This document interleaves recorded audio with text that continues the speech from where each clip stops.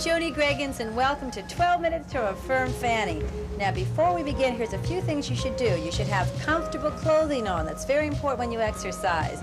You should have a good surface to exercise on. I have advanced aerobic spring flooring. If you don't have this, maybe you have a mat or something to cushion the body at all times when you exercise. If you haven't seen a physician for at least a year, please see one before you begin this or any other kind of exercise program. Now, the old gluteus maximus is one of the hardest muscles to get firm. It requires exercise and proper diet.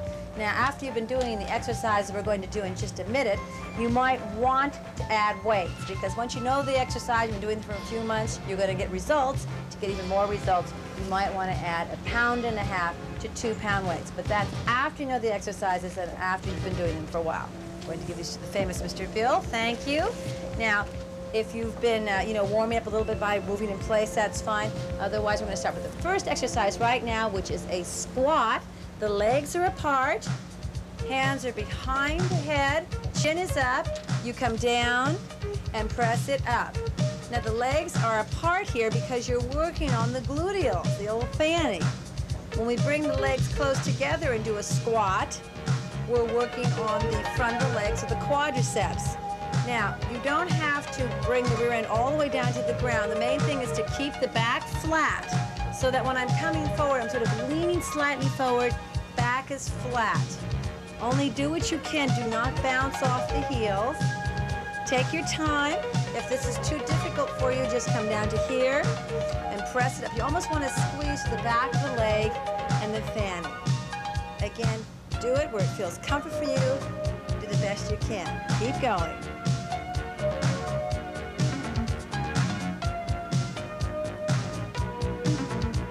Squeeze the gluteus on the way up, tilting the pelvis slightly forward. Keep going. 2 more. This is 1. Last time. And 2. Now, our series for the gluteals are going to be in a jackknife position. If this is not comfortable, you can always bring it down to your knees. Otherwise, bring the leg up and down and lift. We're starting with the left leg. So press it down. Foot is flexed. It's coming past the ankle. Working the gluteals in the back of the thigh. You're in control. You don't want to throw that leg. Keep going. And breathe. Head is down. Eyes slightly looking forward. Don't let your neck drop too much because it puts a stress on the cervical vertebrae of the neck.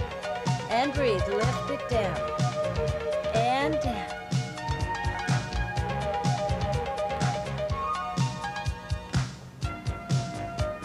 When working the gluteals, you don't move too quickly. 2 more. This is a 1 and 2. Now the leg comes up, in, out, and down. Bring it up, in, out. Foot is flexed. Working the back of the legs and the gluteals. Again. Bring it down. Now up to tempo. Bring it down. Up, out. Out. Up, in, out. Slow it down. And down. Again. You want to press on every move. Keep going.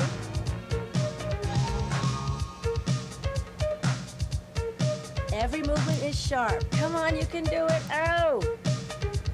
Again. Don't drop that neck. 2 more. This is 1.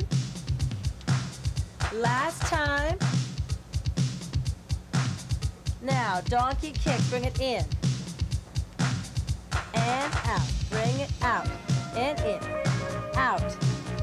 Again. Eyes slightly forward. Heel is flexed towards the gluteals. Working the gluteals in the back of the thigh.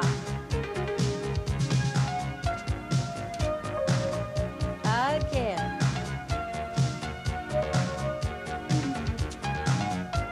And press. And press. Keep going. Yes, these are killers. Keep going. And press. up to tempo. You can go in, and in, and in. Short it for a minute. 2 more. This is 1 and 2.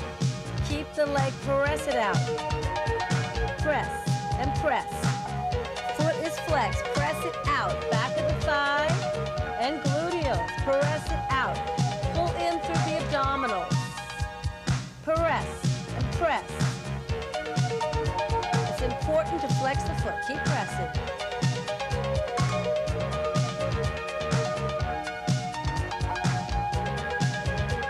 And press. Keep going. Oh, come on. Eyes are forward. Don't drop that neck. And press. You can slightly bend the supporting leg if you find it getting too tense.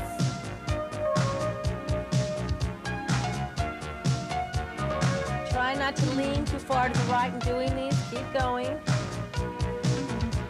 Press. 2 more. 1, 2. Bring the legs together. Release for a minute. Down all the way. Okay, head is up. Take this leg and press. Now you can point the toe or flex the foot. It's up to you. And point or flex or combine them. Main thing is that they are small lifts and reaching out and lift. One leg over the other. If you want to, bring yourself up a little higher. We're reaching out. Support that body.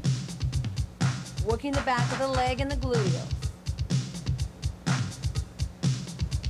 And lift. Yes, this is a killer, we know. Keep going. Head forward. Again. Keep lifting. Whoa. 2 more. This is 1 and 2. Now other side. Oh, same thing. Right leg crosses. Again, you really can't lift that leg up too high. So you really don't want to incorporate your back. Just the gluteals and the back of the leg. If you're using weights, you would bring it down and up, and down and up. A little slower, so you have resistance. And down and lift, up the tempo. Keep lifting. Do your best. Again. And press. Yes, these gluteals are really going to work. Let me tell you, these are 12 minutes of effective exercise. And that's what you want. Keep going. And lift. And lift. 2 more. This is 1 and 2. Release your back. Bring your feet together. Take your time for a minute. Bring your hands in the jackknife position, and the other leg comes up and down. Foot is flexed. Behind the left foot this time, the right foot is working. Don't throw that leg. It doesn't have to come up too high. If you throw it too high, you break the release, and you're really not working the back of the leg or the gluteals anymore, so not too high. Eyes forward. Keep breathing. Pull into the abdominals.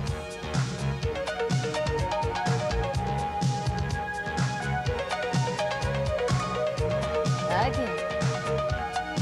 Foot is flexed. Come on.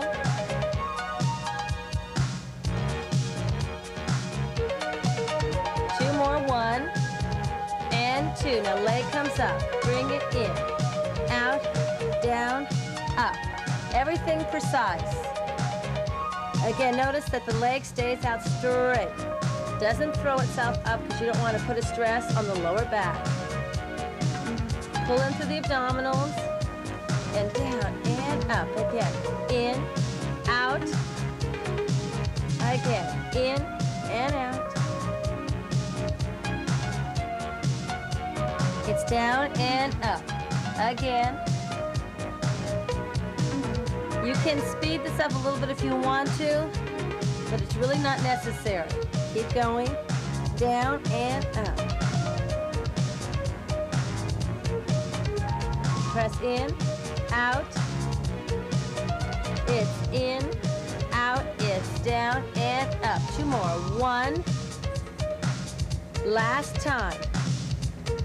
Out, now donkey kicks. Bring it in and out. In, foot is flexed. Use the back of the legs. And the gluteals, oh! And in, and in.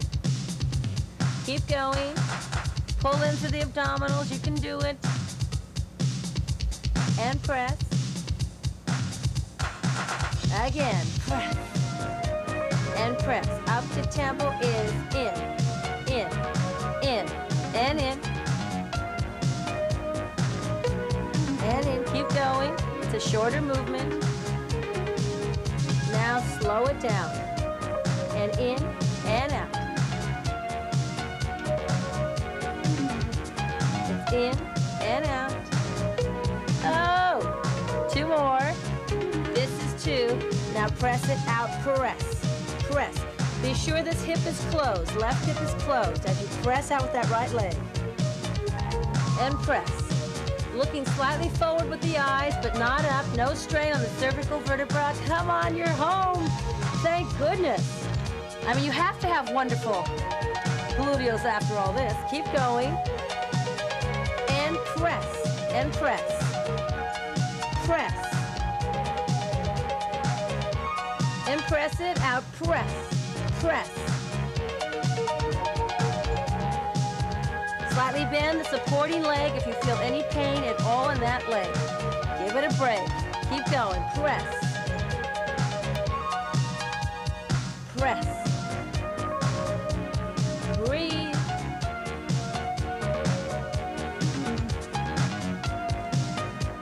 Come on.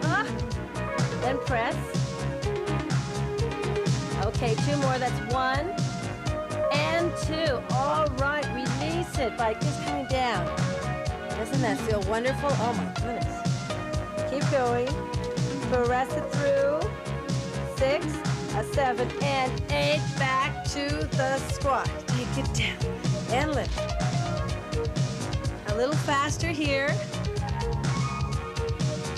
Again, when you come down, press that pelvis forward. Head is up. Press down. And down. I know, it feels good to be up here, huh?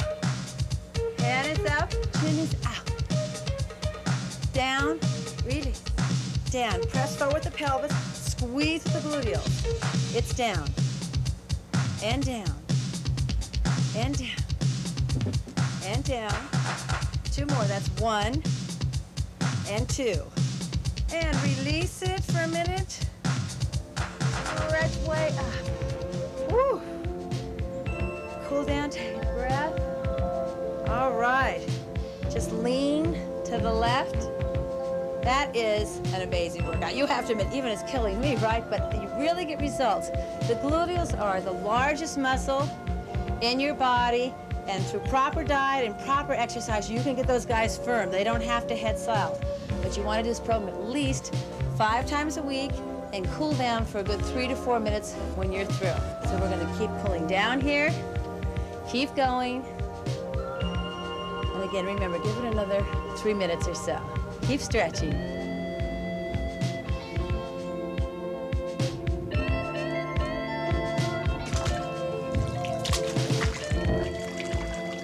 Now, a perfect way to end your workout after you're through stretching is to take a hot tub or a warm bath. Either one of these will help you relax and also prevent muscle soreness. And you can do it all in just about 10 minutes.